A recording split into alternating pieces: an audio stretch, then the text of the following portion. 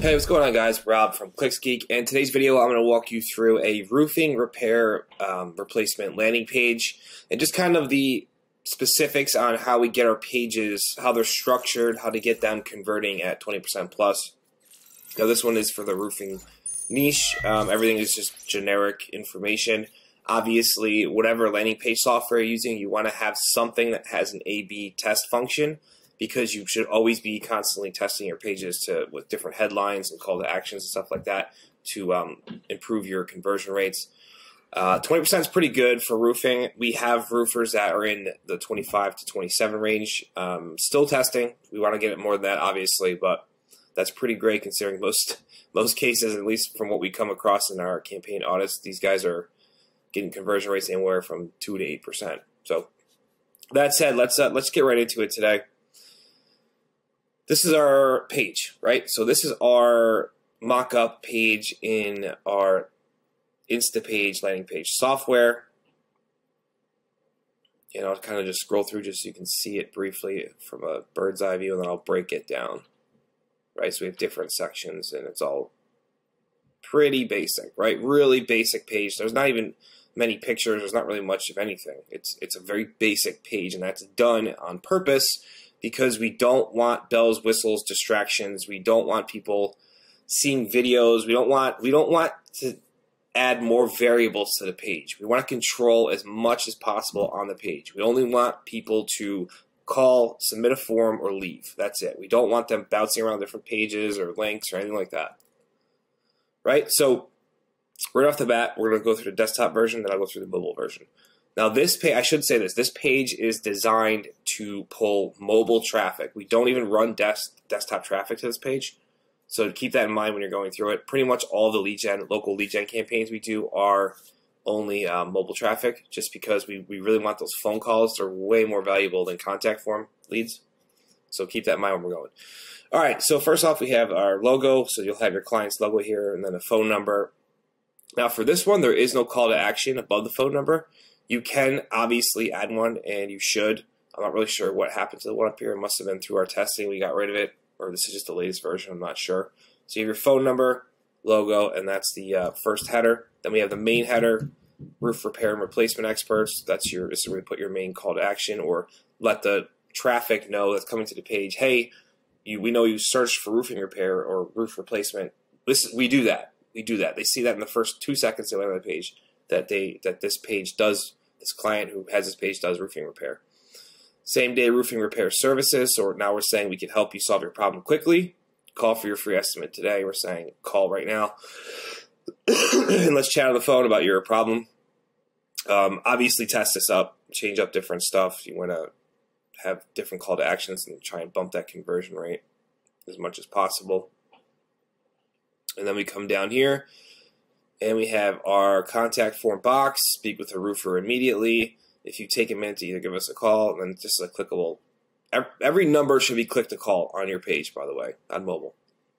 Fill out the form below. One of our experts is going to touch with you shortly. Name, email, phone, type of service needed. So this is really important. Kind of figure out what they want. You can even do a message box here and just say, tell us about your roofing issue. Button call to action, yes, please call me. Information is secure. Next, we have on the left side more just call to actions, listing quick hit of what their services are, what the client does. Even though we're going to drop it here, some people don't make it down that far, right? So we try and hit them with as much information in as little amount of space as possible before, so we pique their interest at least for them to keep going. We can be on site today, right? So again, we're reassuring them, we can solve your problem today. We know roofing's an emergency. If you have water coming through your roof or your ceiling, you got to have that fixed immediately. Call now and we'll set up your free estimate, and click the call number. All right, so little check boxes here, emergency roofing, need service now. Again, we're pressing that pain point that you need the service now. Roofing repairs, so this is where we will list these two boxes here where we list their repairs for different things. So roofing repairs, roof replacements, installations, and all that stuff, and then kind of goes through that. So these are just the quick hit little call to action things here. Then we come down, here's where we'll list out everything they do. Roof repairs, new roof installs, replacement, financing available. So the bottom three, you can use this for all services. Like if you're a roofer and you're doing gutters and you're doing flashing repair, that's where I would put all of these stuff. You can even add more, right? It doesn't have to be just 6. I only have 6 because for whatever reason, the demo client we set this up with only wanted this stuff. So you can put as much as you want. So when it was only 3 services they wanted, replacement, install, repair, I then just used the bottom 3 and just put in more call to actions and kind of hooks that they offered, the client offered, which was financing. They're very big on family owned. So the family owns the company, very small company, fully licensed, insured, whatever you put there, doesn't really matter. Areas we service, so insert company name, insert all locations and surrounding areas, right? So this is, you list out all the locations that the client services or you service, because then you're talking to people specifically.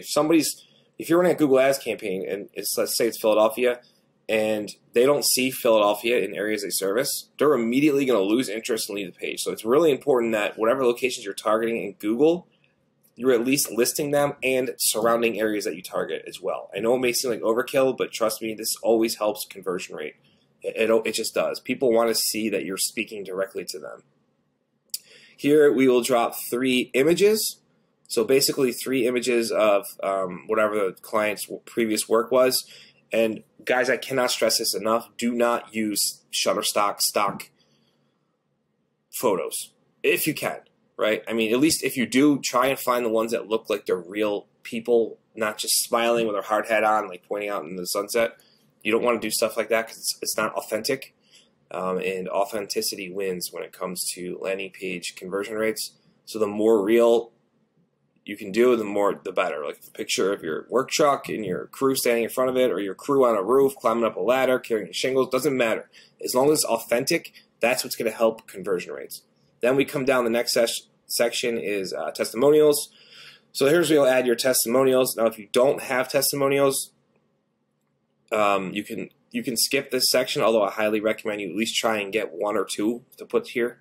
Just it's a trust factor. And then usually below testimonials, you can put some badges, like if you're a Better Business Bureau or you're certified in something or Angie's List, whatever your badges are, your trust badges, that always helps in the trust section, which is what I call the testimonial section, to help build your trust and authenticity as well. Final call to action: Precision Roof Services.